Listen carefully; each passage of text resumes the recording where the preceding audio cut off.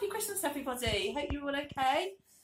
So today we're making stained glass biscuits. So I'm hoping you've got your kits all ready at home. So there's just a few things we need to do before we start. So the first thing is to turn your oven on. Get a grown-up to do it if you need to. It's 160 degrees fan, 180 degrees centigrade, or gas mark 4. Okay, and there's a few extra things you're going to need. So you're going to need a baking tray, which you're going to put your grease proof on. You're going to need a rolling pin, some cutters,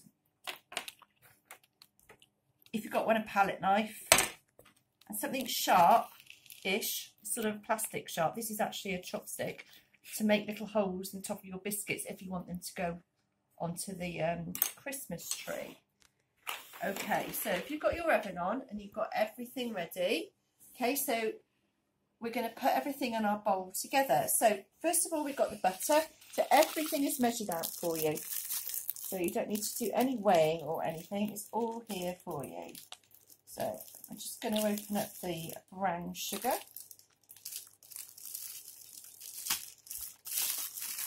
And I'm going to pop that in. What I meant to say before we start is try and make sure your butter is nice and soft. It just makes it a lot easier to mix together. So in this packet is your flour. There's also some baking powder in there and some mixed spice. And I've stuck it down so well that I can't open it now. There we go.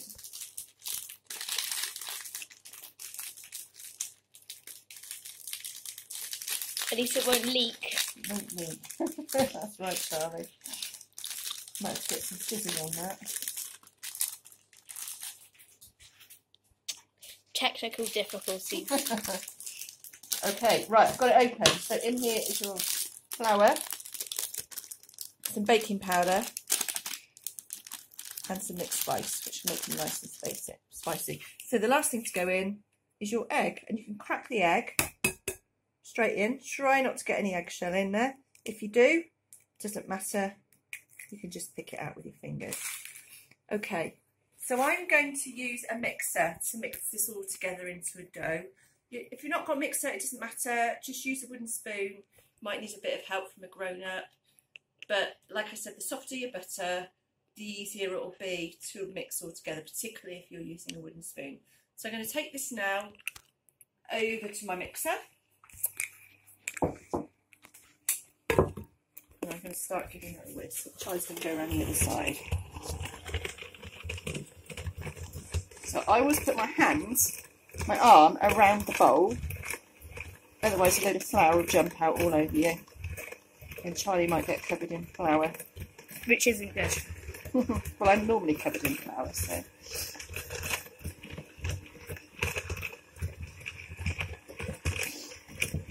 Just keep mixing and mixing. Or use your wooden spoon.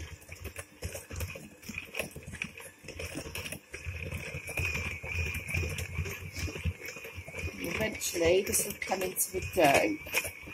Just keep going.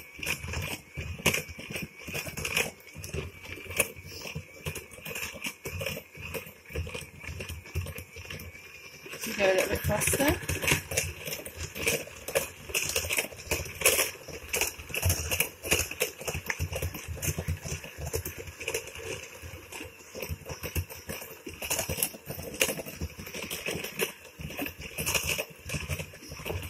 Flying everywhere. My butter wasn't quite as soft as I'd liked it to be.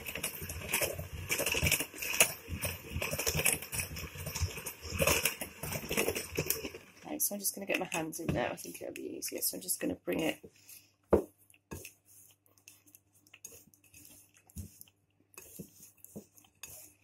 into a dough, into a ball. Okay. Right, Charlie, can you just move backwards a little bit, please? Okay, once you've got it into a ball, I'm just going to show you what I've made earlier. It should be nice and soft, like that. Okay, right, I'm going to go back to the table and I'm going to start rolling this out. I'm just going to take half of it at a time.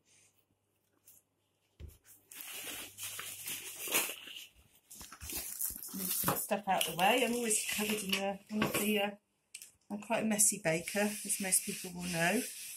So you need a little bit of extra flour just down on your table, just so that the mixture doesn't stick. Okay, and possibly a little bit of extra flour on the top.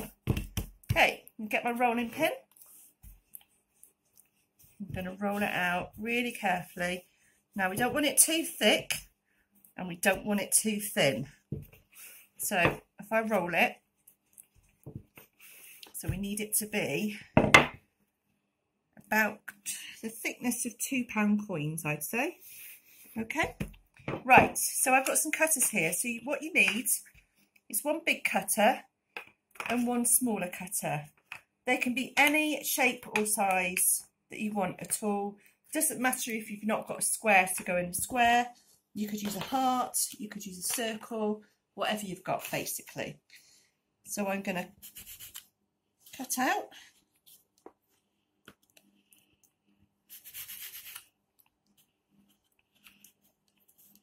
Let's have a heart as well. Okay, then I'm going to get the smaller cutter. I'm going to push that down into the middle of the biscuit to make a hole. Okay, then you can use these extra bits up to make some more biscuits. Okay, so I'm going to use a heart just to cut into the middle of that one. Okay, so I'm going to get my tray now, pop them on my tray. Now, I've given you some greaseproof paper in your boxes. One side of it is quite shiny, the other side is quite dull. Make sure that it's the shiny side up, okay? That way the biscuits won't stick when they're in the oven, because the sweets can be quite sticky. If you put them on the other side, you won't be able to get them off, they'll break. Make sure the shiny side is on the top. I'm just going to pop my biscuits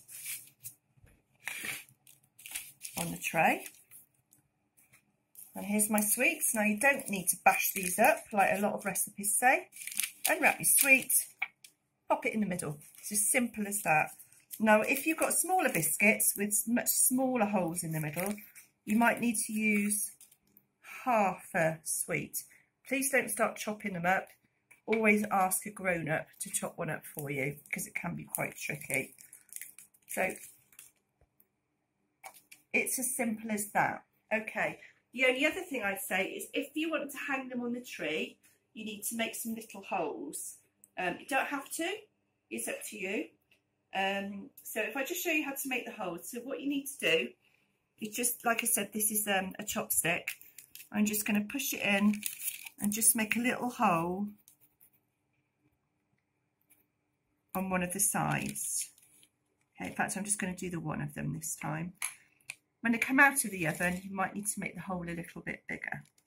Right, these are going to go into the oven for 15 minutes, but just keep an eye on them. Start looking at them after about 10 minutes. And they start to go golden. Get them out before they go too golden, basically.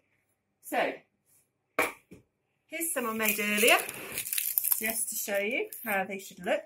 And you see I've got little holes on the top, which I'm going to make a little bit bigger to thread some ribbon through.